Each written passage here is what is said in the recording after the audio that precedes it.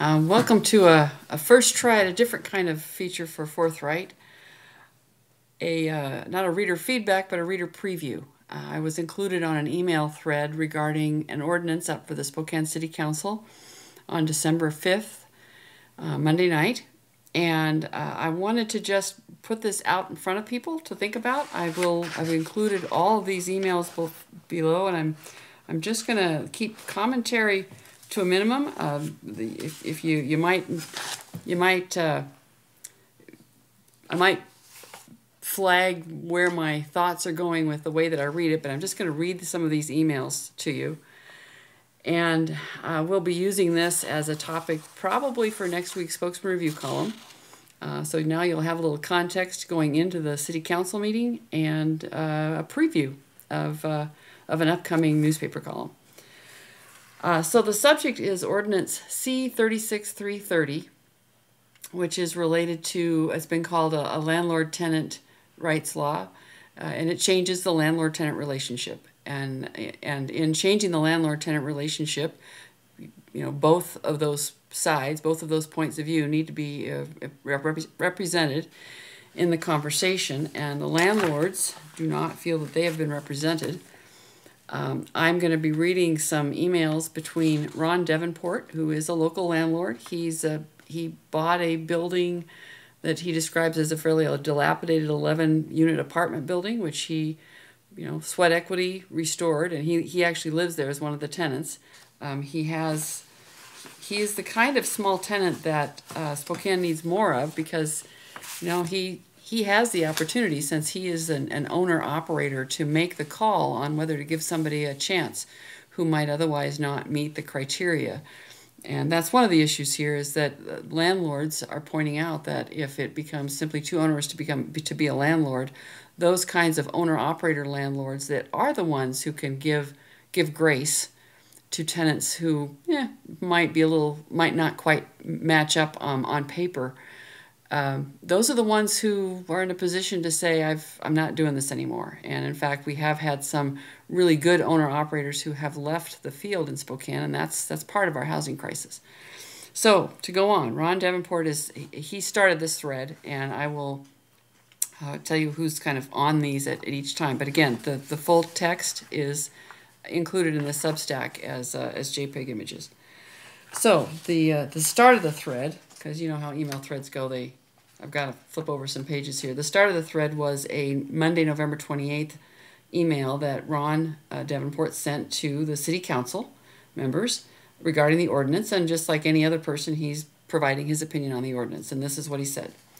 Dear Council members, among other things, Ordinance C 36330 would drastically limit a landlord's ability to conduct criminal history screening of prospective tenants. I think it's the epitome of irony that the stated justification for this ordinance is that the City of Spokane, as a municipal government, has a duty to protect public safety, to foster safe, livable, and affordable housing for everyone. Because this ordinance then decrees that landlords may no longer screen for arrest and conviction history of prospective tenants more than 1 year old, except for crimes of a violent or sexual nature. And that may sound reassuring, but it's my understanding that community court and diversion programs often have the effect of obscuring the nature and extent of crimes committed. Therefore, the ability to properly screen for criminal history is essential to protect the safety and welfare of existing tenants and of the housing community and environment. And then he goes on to explain why some of this can be a problem. And remember, he lives in the building with his tenants, so he's one of the neighbors. He suggests, going on with Ron's email, at the very least, there should be more categories of crime that are reportable and exempt from the 1 year limit. At a bare minimum, these should include eviction due to antisocial or criminal conduct, drug-related crime, any crime against persons, including financial exploitation of vulnerable individuals, any crime involving financial fraud, including identity theft and forgery, burglary and/or breaking and entering. Any other crime that would threaten or adversely affect the health, safety, well-being, or the right to peaceful enjoyment of the premises by existing residents, the landlord, or the landlord's agent. I hope it becomes widely known among responsible, law-abiding tenants who constitute the vast majority, in my experience, as to whom you truly favor and represent if you proceed and deprive them and their families of perfectly reasonable expectations as to safety in their homes. Signed, Ron Davenport. So that was on the 28th, Monday the 28th. He received a response on November 29th. And I'm going to turn my phone sound off. I thought that was off. He received a response on November 29th from Council Member Lori Kinnear, who said, "Hi Ron, thanks for reaching out to share your perspective on this proposal. This ordinance has been through a rigorous public process over the last 4+ years. Both landlords and tenants have had ample opportunity to provide feedback during this time. The inability to find common ground on this issue ultimately won't help either tenants or landlords." Signed, Lori Kinnear, Spokane City Council, District 2. That was November 29th. Then on December 2nd, Ron Davenport forwarded that email from Lori Kinnear, along with an email that he sent to Brian Beggs in November of 2022. Excuse me, February 2020, an original one he sent in February 2020. And this was Ron Davenport's response to Councilmember Kinnear. "Hello, Lori. Thank you for responding. However, would you please acknowledge that your claim of there being a, quote, rigorous public process over the last 4+ years, both landlords and tenants have had ample opportunity to provide feedback during this time, is a demonstrably false statement. You seem to have forgotten that I wrote to Brian Beggs and to all council members on 2/10/2020, yourself included, to specifically request public access to the Landlord-Tenant Collaboration Workgroup meetings. A reminder of that request is shown below. Brian didn't even reply to my email, and I still maintain the closed meetings were in blatant violation of the Open Public Meetings Act. In fact, the only council member who extended me the courtesy of replying and acknowledging my concerns was Michael Cathcart. You may not be aware that it was at the behest of Tenants Union leader Terry Anderson that those meetings took place behind closed doors. I have the emails.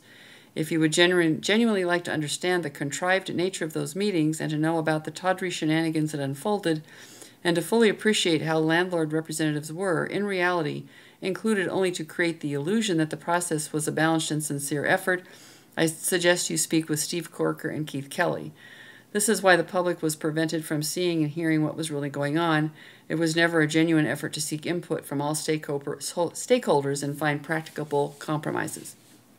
I've keenly followed developments and, where possible, attended meetings regarding Spokane's rental housing situation ever since the stakeholder process began in 2015. As a result, I can cite and document a number of examples where City of Spokane officials colluded with tenant activists to ensure that housing provider concerns were suppressed and to sabotage genuine balanced compromise.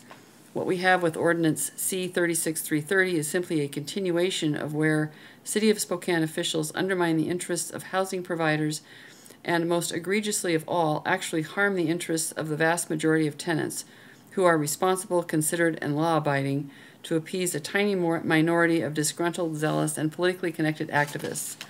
As I mentioned in my earlier email, I hope the broader tenant population in Spokane becomes fully cognizant of whose agenda our City Council is in reality advancing. I honestly regret the blunt tone of this email, but I deplore all this collusion and pretense under the guise of seeking genuine benefit for Spokane's tenant population. Sincerely, Ron Davenport. So I'm going to insert why I'm bringing this forward is that I interviewed Keith Kelly, and a link to that interview is included on this Substack. I interviewed Keith Kelly in December of 2021 on why he resigned from the housing work group. And bottom line is he resigned because he felt like he was just being used. He was there. Nobody wanted to hear what he had to say. He was just being used so that they could check off the box to say that a landlord had been present. And so there has not been a landlord, as far as I know, involved in any of the talks for the entire last year with that working group. So then, going on to the rest of that email thread, if you go back, if you go down and look at the JPEGs, you'll find there was a reply to that thread from, this thread was copied to a series of other landlords as well as the City Council, and so three of those landlords actually replied. And one of them was Gordon Hester, who replied saying, I would agree with Ron that to characterize this as an open process is inaccurate at best, as far as landlord knowledge of what ideas are being proposed completely caught everyone I have talked to by surprise. That's from Gordon Hester, also on December 2nd. There, you'll see in the email thread, I asked Ron Davenport if I could read his longer version, asked about that, and he said certainly do so. Then there is an email from Keith Kelly, who said, agreed, I resigned from my committees as a result of an overt lack of inclusivity. And so I would refer you to the interview with Keith Kelly, which we went into some detail on how those meetings had been going. And then from another one of the landlords that was copied on this longer email list, Dear Council, my name is Daniel Clem, President of the Landlord Association of the Inland Northwest. I'm writing in opposition to this ordinance. I feel that I need to provide some context about myself before I discuss my opposition to the ordinance so that we can communicate authentically and find common ground. He gives a very long description of his bona fides and his work with Section 8 program participants, with Housing Solutions for Veterans Experiencing Homelessness, for working on finding private market permanent housing units. He says, I have won the Washington Multifamily Housing Association's Emerald Award for Community Service Team or Individual for my efforts to end veteran homelessness.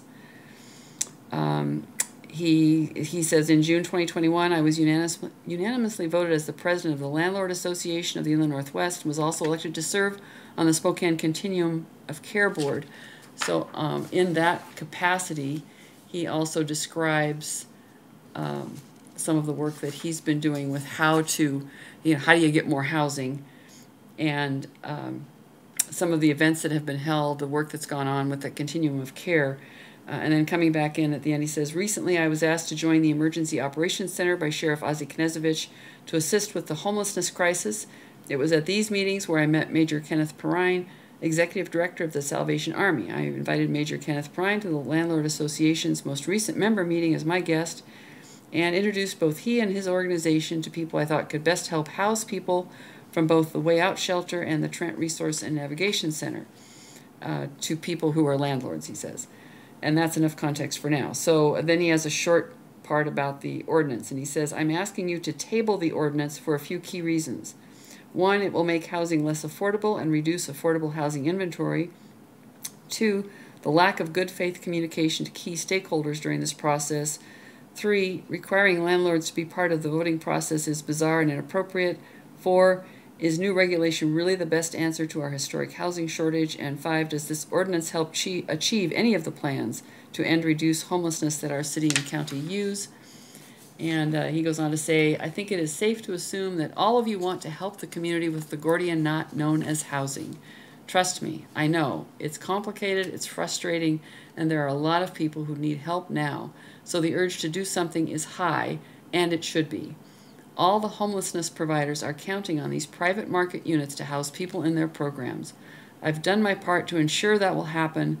Don't undo this massive amount of work by making landlords exit the industry or raise rents to cover costs. We need everyone working together to end homelessness and to build more housing for all income levels. We need more landlords, not less.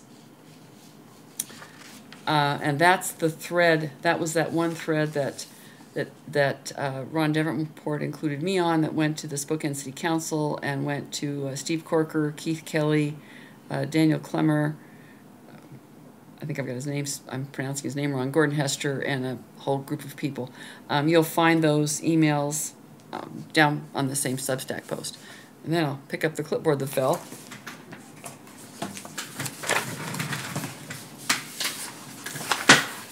Because separate from that email thread, there was a reply from, that all happened today on December 2nd up until about like 6:15 p.m.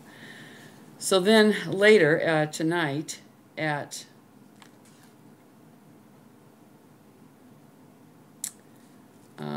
it's the timing says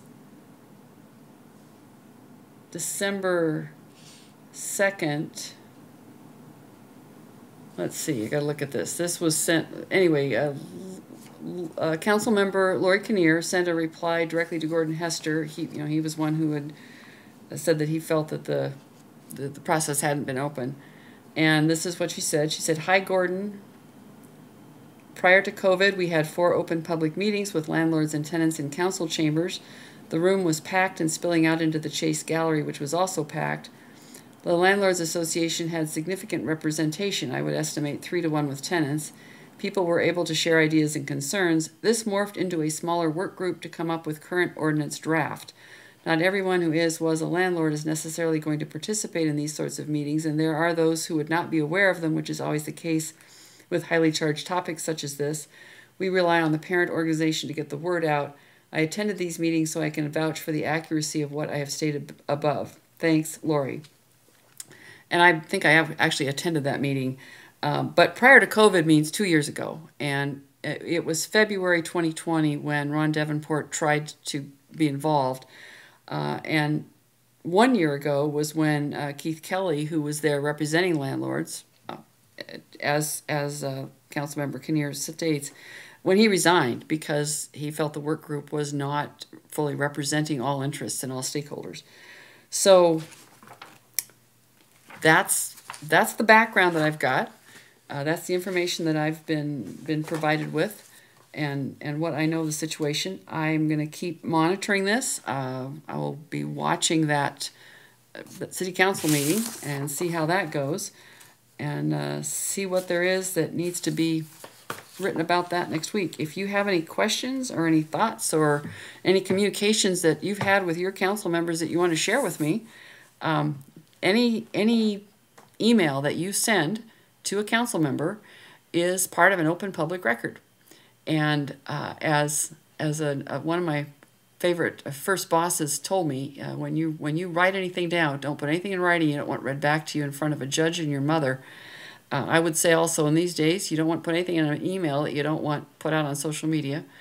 I have redacted private email addresses. I just left in the public ones because that just didn't seem fair not to do that. But I'm open to comments, open to questions, open to any information that you might have, and we'll see where this goes for next week's column. Thanks for tuning in. And let me know if you like this kind of I'm going to see if I can even turn the camera off now. If you like this kind of preview and background of hot topics. We'll see where Forthright goes in the new year.